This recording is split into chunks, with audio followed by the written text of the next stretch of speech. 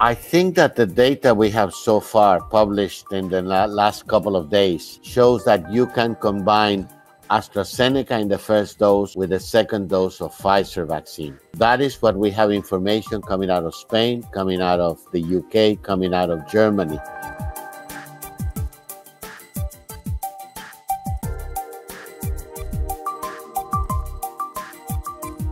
We have over 15 vaccines now that are being used in different countries. And so this question of can you take one vaccine for one dose and a different vaccine for the second dose, we really just need to get the evidence in each of these combinations.